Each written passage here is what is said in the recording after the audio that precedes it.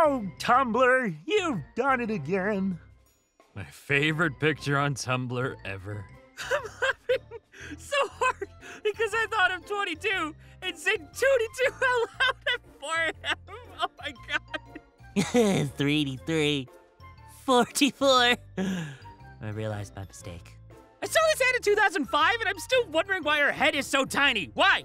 Why is her head so tiny? No, I've got it. Those skin color things to the side are not her shoulders. They are actually a chair. Oh my king for God. Why were they vegetables? Why did they have to be vegetables? The idea for VeggieTales came in the early 90s when Phil Vischer was testing out animation software as a medium for children's videos. Due to the limitations of the software available to him at the time, he chose to avoid that technical production hurdle of creating characters with arms, legs, or hair. His first animation model was an anthropomorphic candy bar. When his wife suggested that parents might prefer a hero who promoted healthier eating habits, he began basing characters on fruits and vegetables. I have never felt this level of closure in my life. I'm so satisfied right now. Yo, VeggieTales doesn't get the love it should. To be honest, in the early days, it was 5 people making them out of Phil Vischer's garage in Peoria, Illinois.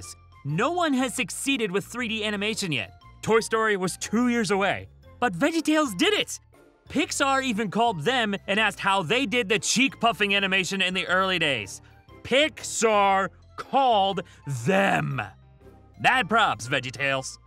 Stop everything. Sharon, hold my claws. I need to stare at this newborn hippo. How dare anything that grows up so big start so tiny? How dare it? What on earth? This is the cutest thing ever! Oh man, I'll steal one from the zoo. Oh my Jesus, I want one! That's a fucking guinea pig. Yes, weird hair. Like it can't be cold or warm hair. When you touch it, it's just hair temperature. I swear to God. I just walked past 2 construction dudes and one of them just said, I don't think they're right-handed or left-handed. They're just dogs. So, what do you guys have planned for Valentine's Day? Murder. That's the spirit. My sister was blasting Wrecking Ball from her room, so when the chorus came in, I burst in and threw a yoga ball at her. One might say that I came in like a wrecking ball. She's still yelling at me. Dudes, sleeping is nice because you're not actually dead and you're not awake, so it's a win-win situation. It's like being dead without the commitment, an open relationship with death, death with benefits, an every night stand. All right, dude, we get it! So, I can either bake these cookies at 400 degrees for 10 minutes or 4,000 degrees for 1 minute. Nick, no, that's not how you bake cookies, friend! Floor it? Nick, no! How about 4 million degrees for 1 second? Nick, you're going to burn your house down!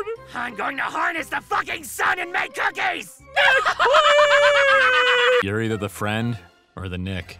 A homeless guy just said to me, do you tell jokes to make people laugh or to make people think you're funny? And that is the most profound shit I've ever experienced.